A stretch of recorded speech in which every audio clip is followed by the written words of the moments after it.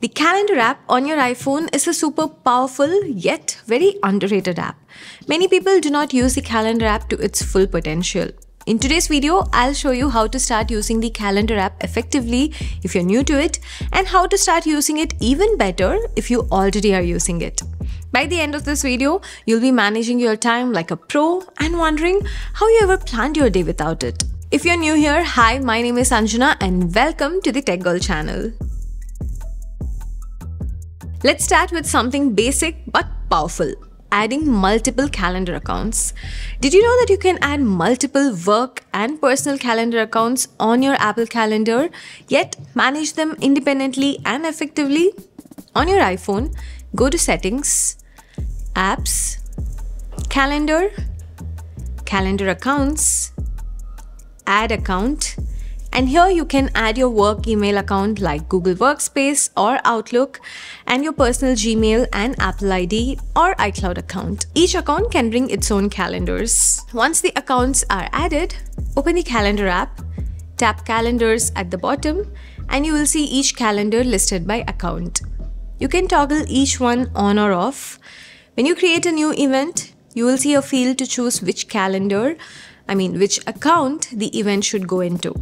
How I would like to use this: all my work-related events go to my Google Workspace account, all my personal events go into my iCloud account, and all my family-related events go into my personal Gmail account. Next, for clarity, you can give each calendar a unique color.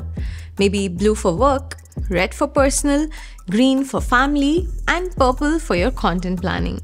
To do this, in the calendar list, tap the eye next to the calendar's name, pick a color, and tap Done. A simple visual cue. Now when you glance at your week view, you will instantly know which bucket each event belongs to. It's such a small change, but once you start using it, you will wonder how you ever managed without it. Now, the next one is for power users. Did you know that you can integrate your Apple reminders directly into Calendar? When you're creating a new event in the Calendar app, select the reminder here. Now you can fill in the details: date, time, which list it needs to go. And when you click on details, you will find even more options, like if the app needs to remind you based on location or when messaging a person. You can even add an image to this reminder. Now your reminder tasks are visible both in the Calendar app and the Reminder app. You can mark it complete from either apps. So instead of switching between apps to check your schedule and your tasks, you can see everything in one clean timeline. It's perfect for those who like to plan their day hour by hour, like scheduling a meeting along with preparing reminder for the meeting. Okay, now let's tweak some settings most people never even touch, but they make a big difference. First, if you travel or work across time zones, turn this on. Go to Settings, Apps, Calendar, Time Zone Override. This locks your events to a specific time zone, like your home city, so your events won't jump around when you land somewhere new. No more accidental showing up early or late. Second, if you're tracking dates based on cultural calendars, for example Tamil or Korean or Chinese calendars, you can display them right inside Apple Calendar. Head to Settings, Apps, Calendar, Alternate Calendars, and choose the one you prefer. It's a small touch but super useful if you celebrate traditional holidays or follow regional schedules. Third, make sure to enable Show Week Number under the same settings menu, and you will now see which week of the year you're in. Perfect for those who organize projects weekly or need to sync schedules with clients who use week codes like week 42. Fourth, set your default calendar in settings. For example, under Calendar Settings, Default Calendar, I've set my work calendar as the default calendar.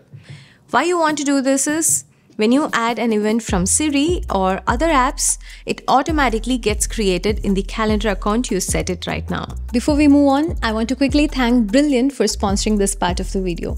Brilliant.org is an online learning platform that teaches math, science, and computer science in a very interactive way. Instead of just reading or watching videos, you solve problems step by step like puzzles and learn by doing. Over the last couple of months, I've shared bits of my journey using Brilliant, and at this point, I feel like I can give you a more well-rounded take on the app itself. What I really appreciate about Brilliant is just how flexible it is. There's such a wide range of courses from foundational math and logic and all the way up to computer science, AI, and data science. So no matter what level you're in, you can find something that challenges you without feeling overwhelming.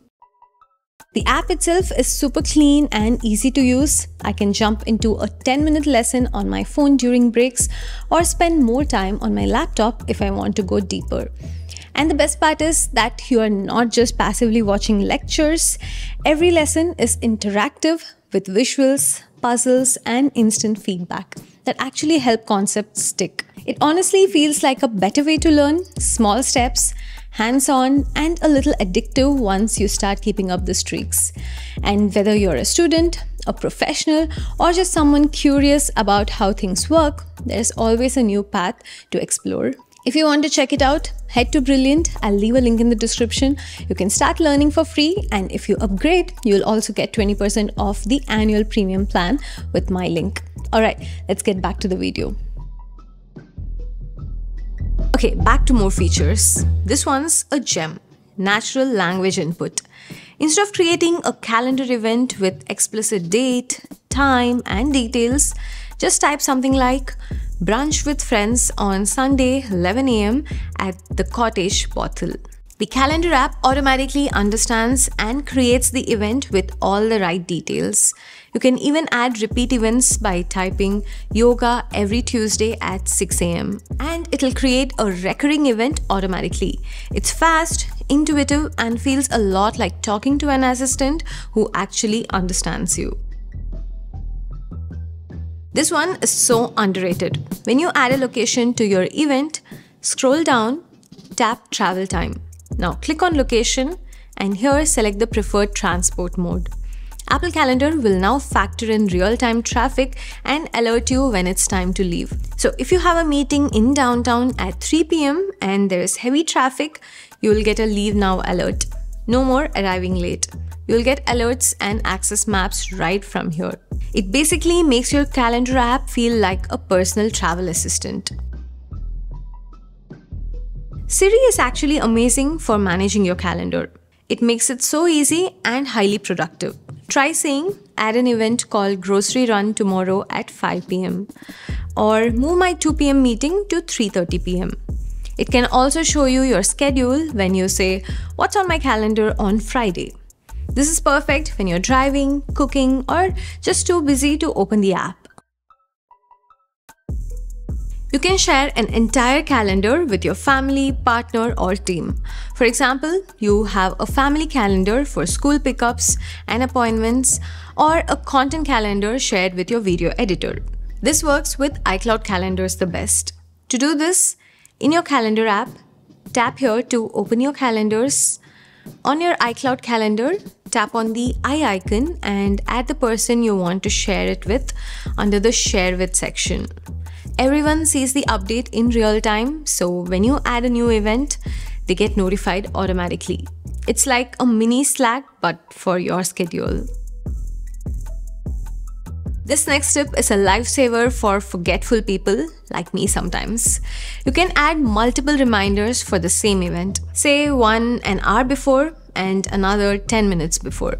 Just open the event, tap Edit, Alert, Custom, add another alert. This is especially helpful for big events like client calls, kids' school meetings, or even flights. No more oops, I forgot moment. Your iPhone will keep you in check.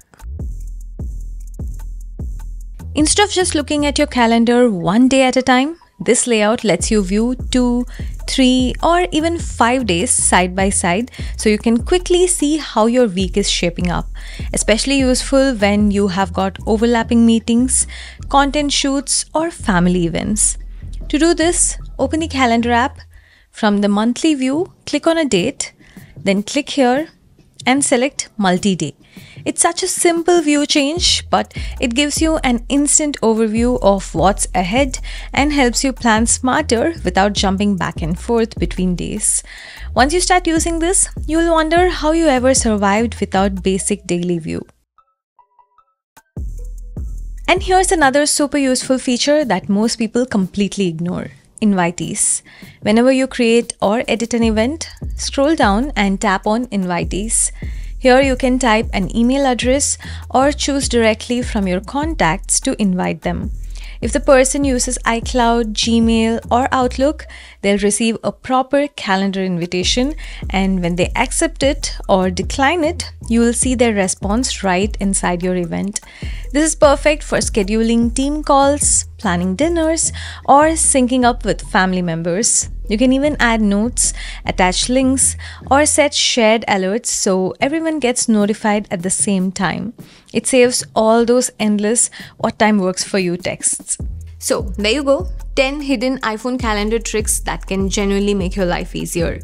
If you learned something new today, don't forget to tap that like button and share it with someone who is always late to everything. They might thank you later. And if you want to cover Apple reminders or shortcut automation in detail, comment below and I'll make a separate video on that. Thanks for watching. I'll see you in the next one. This is Anjana. Bye-bye.